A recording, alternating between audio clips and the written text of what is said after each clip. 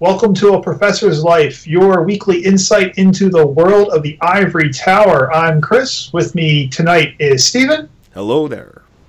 And again, we have super special guest host Sarah Silkey from Lycoming College. Hello.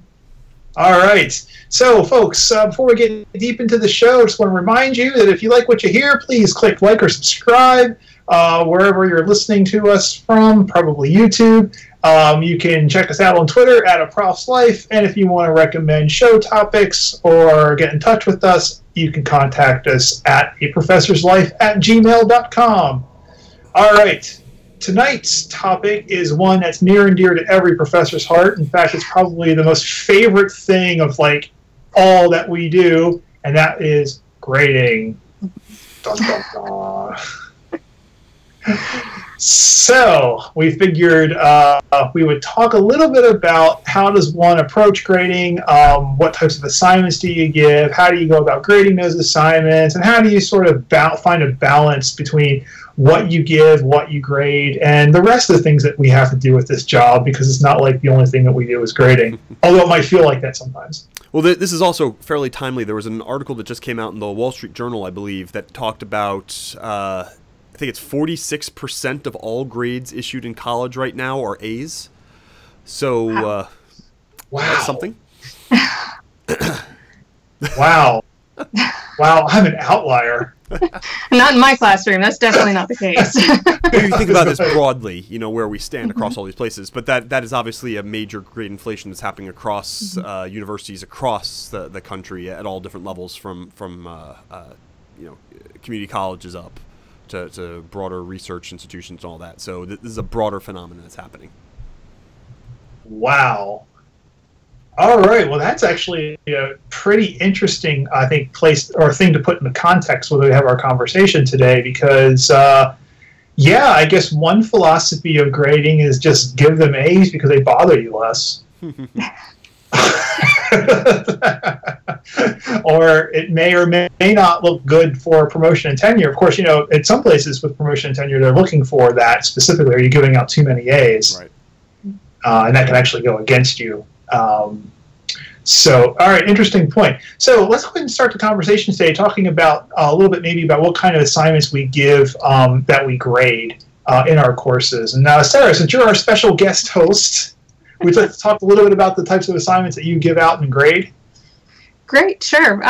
So I'm a history professor, and so the type of work that I assign is very different than I'm sure you do in your physics classes. But in history, mostly it's papers are the biggest part of what my students will produce over the course of the semester. So usually I have them doing at least 3 essays on different topics that are directly related to the course content. A lot of my classes will have at least one of those essays be a research project that they have to do.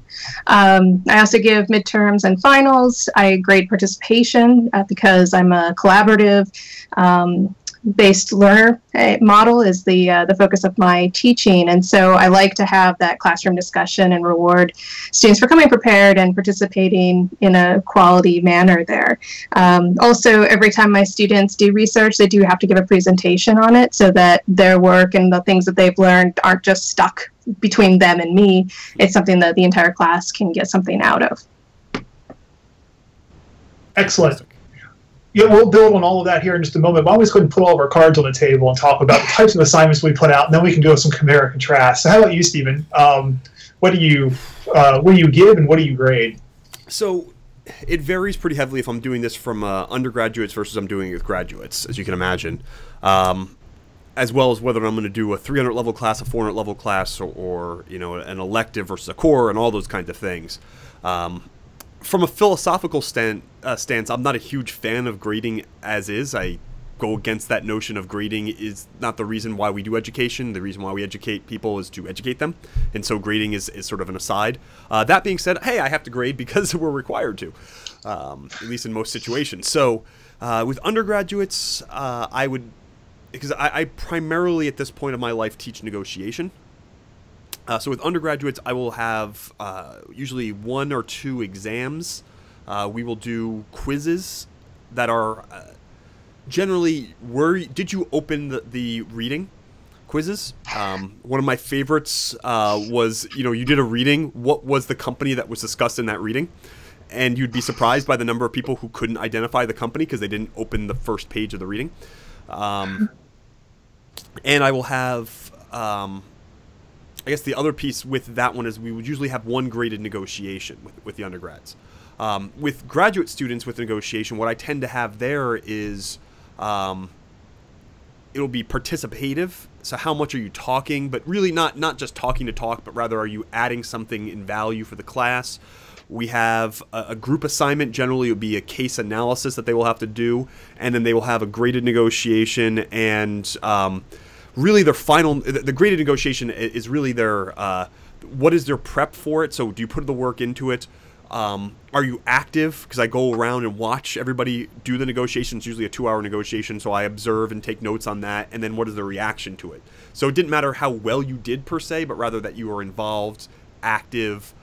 You thought about it, and when you thought about it afterwards, you actually said, did I do it right? Did I do it wrong? Did I prepare correctly? Did I learn something from this? Any of those kinds of things. So there was some self-reflection that went into it.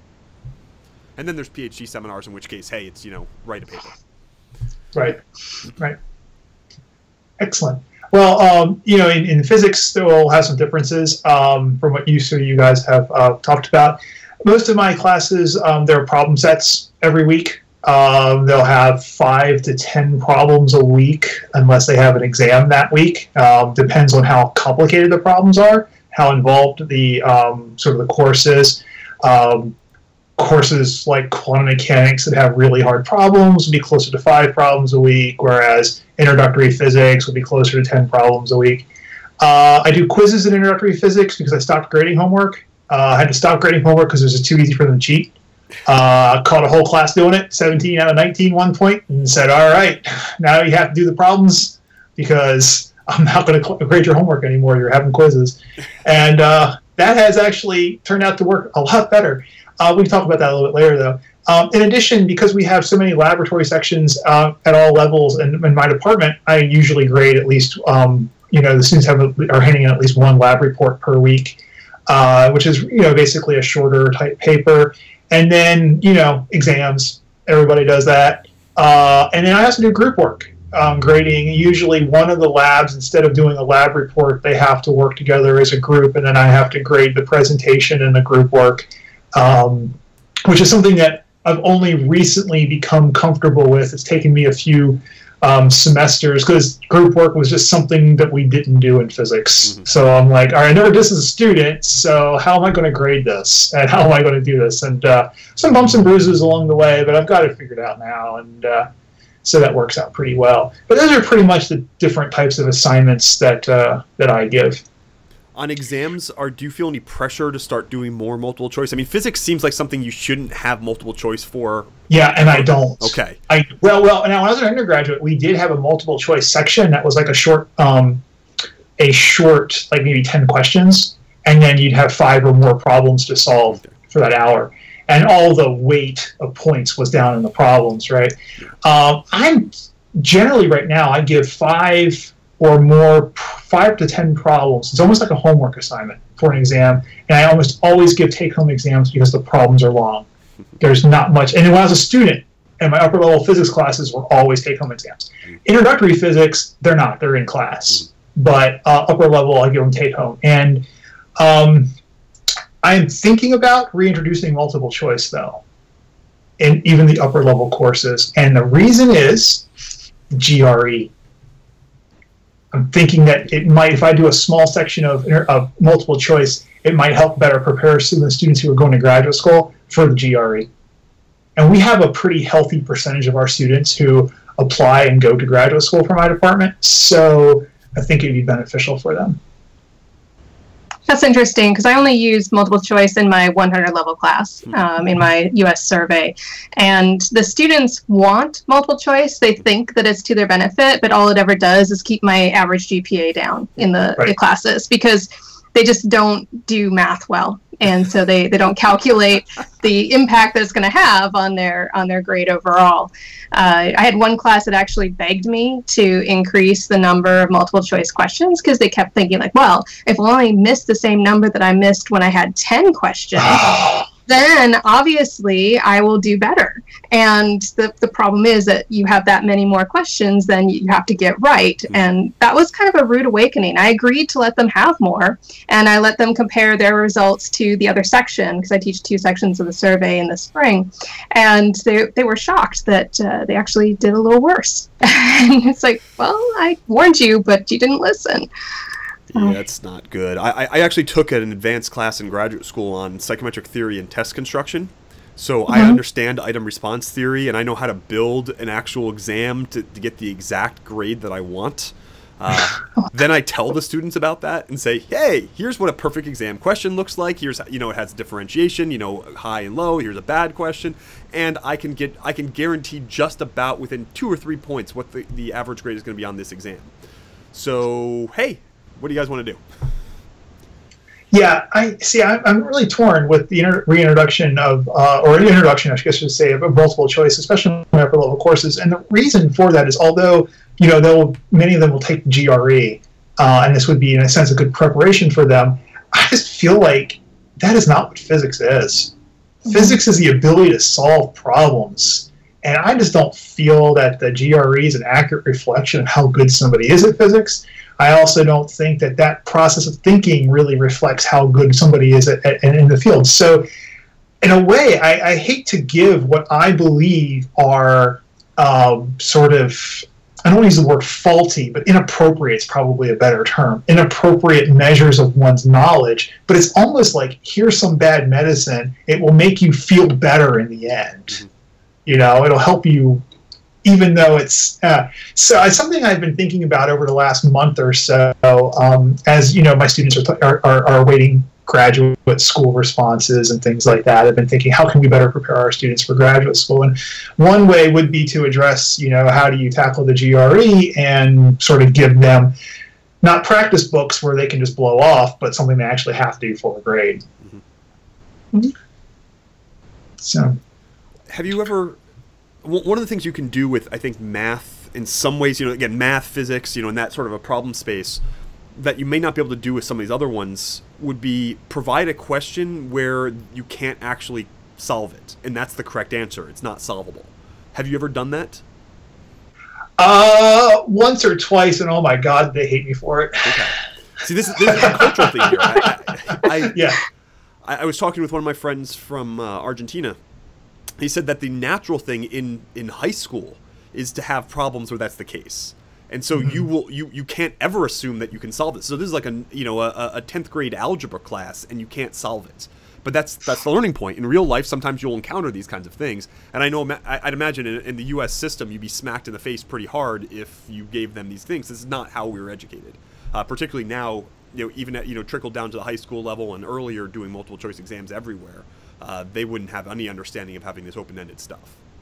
Yeah. I mean, the multiple choice questions I would assign would be almost all conceptual. Okay. And probably I would have to go back to the GRE practice questions and see what kind of calculation-based problems they give on the multiple choice. And I would hate, I could do something really jerky, like, the answer choices are 1.14, 1.15, 1.16, and 1.17. That would be awful. Problems. I can tell you, as an experience as a student, I had a professor who would assign in differential equations, he would assign 5 problems every year from the textbook, and they were the only 5 problems that he wasn't able to solve from the book. And he hadn't been able to solve it. So he figured that the pressure of an exam or a homework solution would sort of be enough to get a student to solve them. And when I was in the class, no one ever solved any of the ones that he didn't have a solution for. So this was years going on in the case for this gentleman, and it never quite worked out for him. I don't know. Maybe it did. Maybe after I graduated, somebody figured it out. But I'm conflicted about giving problems that have no solution. I can see what my teaching evaluations would be like after a couple of those. Yeah. Well, somebody here is a full professor, so I mean, you could take that gamble. Sure, not that it would matter, but I want the students to have a good learning experience, not a frustrating learning experience. And I would be, as a student, especially on an exam, homework would be different, but on an exam, if I took a take-home exam and I burned 20 hours on an exam where, 7 of those hours was spent on a problem with no solution, they're not going to, the way they're trained, as Stephen pointed out, the way our students are trained, they're not going to think that there's no solution. They're going to assume that there is a solution, because why would Culp give me a problem that does not have a solution? They've never encountered that before. So I will say that one of the core classes here, the make or break, I guess the weeding class for all engineering and so forth, they do assign problems that can't be solved in the math piece. And so that is a take-home assignment, and it leads to people just dropping the class because they cannot solve it, rather than actually realizing that that's the correct solution, that there is no solution. So you could, if you really wanted to just frustrate, you're right, you could go that direction. I know we've gone off in a different direction, but it's still relevant for trying to answer about how what we're trying to grade out of people, what we're trying to put forth. Well, grading philosophy is deeply related to assignment philosophy, right? Because what you're going to give and how you're going to grade it, they're related to one another. Right. You don't give stuff unless you already have a sense of how you're going to grade it. In general. Maybe a few times I haven't, but it's like, let's see how this goes. But in general, that's the case. Is I think they're definitely related. Why don't we talk a little bit about grading group work, because that can be interesting. And all of us, I think, do group work to one extent, whether it's group discussions or whether it's formal group presentations. Sarah, what you would like to talk about how you approach grading group work?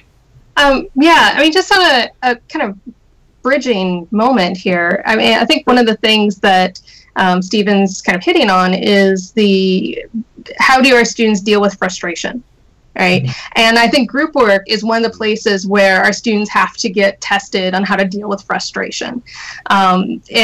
And so I think in a lot of respects, it's the thing that my students hate the most about my classes, and the things that I think is actually one of the most valuable parts of their assignments. So I only really assign group work in lower level courses, mostly because in the upper level courses, the emphasis is on the students sustaining larger and larger research papers. And so because of that, it often just doesn't fit with what I'm trying to do in those classes. But I have been trying to weave parts in, maybe not graded elements so much, but try to weave group work into some of the upper level courses as well, because it's one of the things that employers complain about the most is having fresh college graduates who just don't know how to work with the people that they're assigned with, regardless of what the people's abilities are that they're going to be working with. And so with my group work, all of my students get the same grade, regardless of their contribution to the group. I force them to work things out amongst themselves. And if one person wants to take charge and wants to do the entire thing themselves, okay, fine. If I notice there's evidence that that's happening, those other students will probably lose points in participation for the class because they're not fully engaging in the assignments that they're supposed to be engaging in. Also, often when somebody does take the charge like that, they don't necessarily do that great of a job, because the projects that I assign are designed to need multiple people to work on them in order to be able to get them done successfully in the time that's allowed. And so when they have somebody that just wants to control everything and do it all, it's not going to be that great of work in the end. So I think you raise a number of really interesting points there. One part that I really stick to is this notion of how do you work and play well with others? We had that graded when we were in elementary school, right? I got our grading scale was EGN or EGS, N, and U. Excellent, good, satisfactory, needs improvement, and unsatisfactory. And I did pretty well on the works and plays well with others. But you're right. There's a lot of people who just have these sort of terrible experiences. I gave a talk yesterday at the medical school on teaming and collaboration. And one of the things I start with is that everybody has experiences in groups going back to, in college. And in college, everybody has their bad experience of working on a team. You had just the people who coasted or whatever. But if you learn how to work through that, and you know that benefits you in the long run. But it's the people who basically have that bad experience and say, I don't want to work with other people. You know, I'm just going to take charge. You know, that's the best way to go. And then they'll find out that they get overwhelmed, they can't do it. Or alternately, they do collaborate, but what their collaboration is sort of pooled interdependence. I do section 1, you do section 2, you do section 3. And we turn that in, and it's in different fonts and different colors, and it doesn't read. And I was grading something, I remember last year, and in section 2, they made the strong point that the answer was X. And in section 3, they began by saying, some people would believe that the correct answer is X, but the correct answer is not X. It's like, I mean, just at least look at it, the whole thing. One person read over this thing. And so that's a real problem. So, I run into this piece. One is, philosophically, why are you doing the group assignments? And I know a lot of other faculty who do group assignments because it's just less grading. Instead of grading 40 assignments, I grade 10 assignments, or whatever the number is.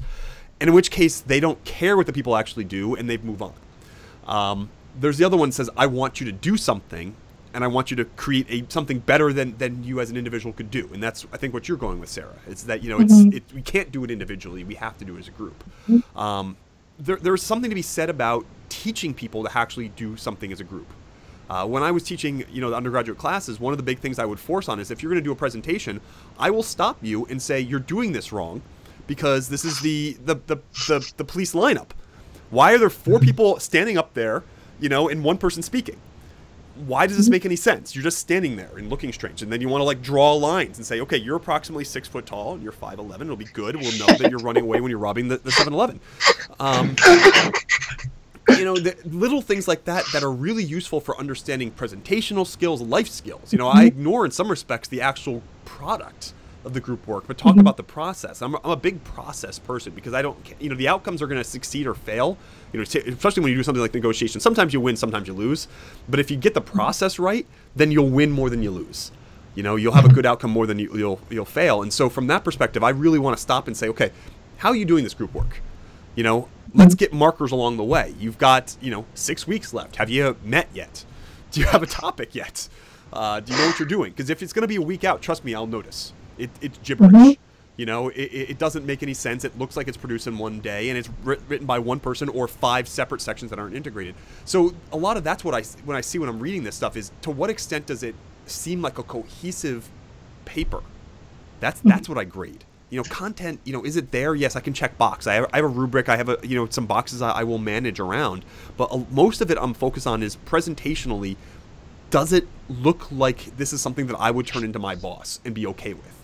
You know, we're in a very applied world in management, and if you can't do this right, you know, you're walking out there. I mean, a lot of people teaching MBAs, they're walking out there and they're going to be in charge of other people.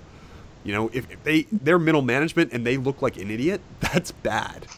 Right. So, Chris? Yeah, I do. I've just recently, last couple of years, introduced group work into my upper level physics courses. Now, in the introductory physics, they do, you know, they work on labs together, and and they do recitation problems together. It's basically group work, whatever. And then the upper level classes, they do labs together as well. But I wanted to give them a specific assignment which they had to work as a team at a level higher than the weekly lab activity, whatever that might be. And so what I've started doing is, at the end of the semester, they take 3 weeks to work on a particular experiment. I give them very little direction other than, I want you to measure, you know, whatever. Like, so in classical mechanics, maybe I'll say, I want you to devise a way of measuring the coefficient of friction between 3 different surfaces. Okay, fine. Yes, that's the direction I give. And that's about it. And I tell them, that they have to work together as a team. Sometimes it'll be the whole class. Sometimes it'll be half the class split up. Depends on the size of the class. And basically, the outcome is, I don't care about how you parse out the work, but what you have to do is you have to devise an experiment, execute the experiment, convince me the results are accurate and are reproducible, and then you need to write a paper and give us all a presentation. I don't care who does what. I don't care if somebody is a slacker. I don't care if somebody takes control. I just don't care. Don't come and complain to me about somebody's a slacker. Figure it out yourself. And by the way, you all get the same grade. And at first they're kind of like uncomfortable with it. I'm like, well, welcome to the real world, folks, because when I'm, working on a committee and we're all producing a joint document, we're all getting the same, or to one extent or another recognition. Or when I'm writing a paper with a bunch of colleagues, we're all getting the same level of recognition. And sometimes you have a slacker, sometimes you don't. It's just you have to learn to deal with this. And it's the first year I did it. It was a bit rocky. But the last couple of years I've done it, it's come off pretty well. I mean, the students have really sort of band together. They figured out who's going to do what, how do you set lines of communication insofar as you're going to get the results. I'm not getting papers in 4 different fonts, I'm clearly seeing a master editor at work for each group, making sure the paper is consistent and the presentations are getting better with every year. This particular semester, or this past semester, I should say, had some really good group presentations. So yeah, it's sort of what I do, and then I don't really have a formal way of grading. I basically say the paper's worth so much, your experimental design is worth so much, and your presentation is worth so much. And I'm just looking for mostly red flags. I mean, it's pretty obvious in physics, at least, if you're doing a group project and you're getting 4 different values for the coefficient of friction between wood and glass or whatever. You can tell you can pretty quickly spot crap work, and it's so. Usually, I have to say, the general results I get they give them pretty good grades because they step up, or at least enough of them in the team step up to make sure that the group does well. I haven't had a group completely crumble yet, but I haven't been doing this very long either. So, wait and see. But I was inspired by conversations between me, Stephen, and Robert. And especially some of the things Stephen has talked about, because Stephen's an expert in teams. And so that got me thinking, how do I get my students working in teams better? Because when they get out in the real world, chances are they're working as a team, just like everybody else. Yep. That's great. So, I'm impressed that you have had so many positive results. I always have at least one group every semester that completely implodes, and I warn them ahead of time that they need to take steps to head it off. That this happens every time that we do it. At least one group is going to completely just fall apart, and yet every year they rise to that challenge of making sure that at least one group is not going to be successful. So how do you put together your team, Sarah? It's changed a bit depending on what I've been doing. So originally I did most of my group work in my survey course because I wanted to have a meaningful follow-up to the written assignment that I give them, to kind of use those skills and expand on them. And I decided to create this group project that would allow them to examine a topic in more depth, be able to use the research and writing skills that and argumentation skills that they had developed, and then extend that to be able to give a public presentation with a poster, as well as the executive summary and the annotated bibliography to demonstrate their work. When I began, I decided, okay, the perfect group size is 2, because 2 people can always work it out. And that comes out of my own experience in college, where I was in a group in my chemistry course, and I was with 2 guys who didn't want to listen to anything I had to say, even though they were doing all the problem sets wrong. And I was like, okay, well, as long as you have more than 2 people, clearly there can be some ganging up and all of that. So I made it into pairs, and I had everyone choose their own partner. And I'm like, choose wisely, because you need to be able to work together and be successful at this. What happened a couple of years ago, though, is that, and again, like I would have 14, 15 groups in the class in pairs of 2, and I'd have one that would always implode. So a few years ago, some of my colleagues in my department decided they wanted to try developing a house cup competition in one of their lower level classes. And I was like, okay, I will join this. And so, as in Harry Potter, I broke the students all up at random into different houses, and they had to work together throughout the entire semester. So whenever we did small group activities, they worked with their house. They had opportunities to earn points for different things that they could do throughout the semester, like going to attend public talks or film screenings and things like that, so that they could amass House Cup points. And those could be redeemed for advantages like forgiveness of a quiz grade, or getting out of the final exam, which was going to be the last possible exam in the whole lineup. And so many of them were gunning for that. And so I decided to make the group project a group of 5. So I had 6 houses, 5 members each. And because they had the whole semester to work together, I figured hopefully this would work out. Still, one group every time has to completely implode. But usually group? that's... Was it the Slytherins? Did they... I go by colors. I give them color names, so I've got the rainbow represented. But there's usually at least one group that you can tell the entire semester that there are people who just don't want to be there and are completely checked out. And so I can usually anticipate now which group it's going to be that completely implodes. But yeah, it still has that element. Well, I think one of the big differences for you and me is that you're doing many of these things in your lower level courses, or I'm doing mine in my upper level courses. They're a bit more serious students. That, I think that makes a huge difference, and probably why I've gotten the better. I tell them though, I let them choose their own groups when I do break them up into groups, and I tell them I want to see who stabs who in the back. I want to see who forgoes one of their friends for like a student who they think is better than they are in the class. I tell them that too. I like to watch. Like they look at each other, and they start thinking, "Oh yeah, we could play this game." I like to plant that seed. Well, and then you have like the 3 clueless people who are just sort of sitting around staring at things or on their phone, and then suddenly like, "I need a group. What now?" And yeah, that's the one that implodes. Yeah, or they just don't. They deliver nothing because they don't even know that the assignment's happening. Right. Yep. Well, we have gone to about our half-hour point here, and we have more things to talk about. So it looks like we'll have to do a part 2. Sarah, it was great having you on the show. Well, thanks for having me back. I have a strong feeling we'll have you again. Your check's in the mail. Great. I'll wait with bated breath for that one. Yeah, don't cash it. So, again, for those of you that have made it through the whole show, if you like what you heard, please click like or subscribe wherever you're listening to us. You can contact us at A Prof's Life on Twitter, or email us at aprofessorslife@gmail.com if you have show ideas. We'd love to hear from you. Thank you again to Sarah for joining us. We have a link to her book, as we talked about last time.